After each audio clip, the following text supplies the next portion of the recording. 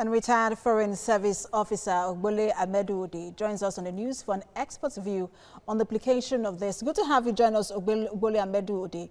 Now, help us understand the implication of this. A lot has been said about it, but help us understand what is the implication of this. Thank you for having me on your program. The implications are obvious for the bilateral relations between Ghana and Nigeria. Looking back into history, after independence, of course, you recall that relations between the two countries have always been fraternal,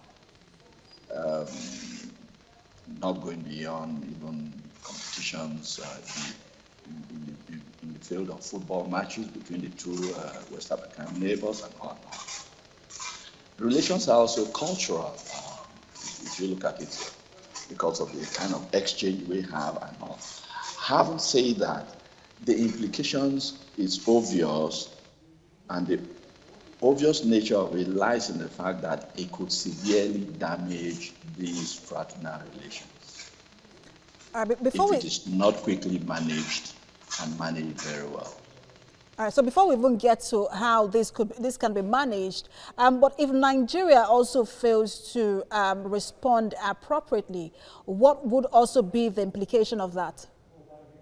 Now, I wouldn't know what you mean by appropriate response, but diplomacy is a game of tact, it's a game of patience, and even at that your response must be well informed. Being well informed means that you have to have all the necessary and adequate facts behind the story before you respond, such that when you respond, it will be one that is regarded, one that is seen as informed response. All right, so so far this is our response. The Nigerian government is demanding that that building, especially the House of Reps, they're demanding that that building be rebuilt by the Ghanaian government and the corporates be handed over to Nigeria for prosecution. Is that enough? Well, let us look at it this way. On the Ghanaian side, like I said, let me start from the beginning, the way I view it.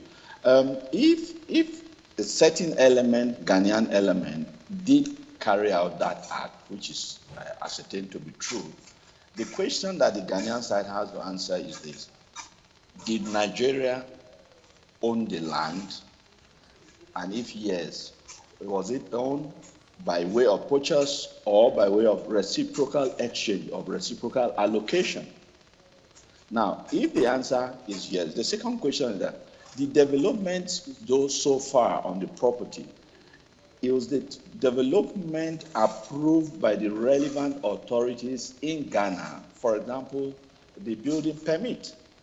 If the answer is yes, then of course Ghana has some questions to answer.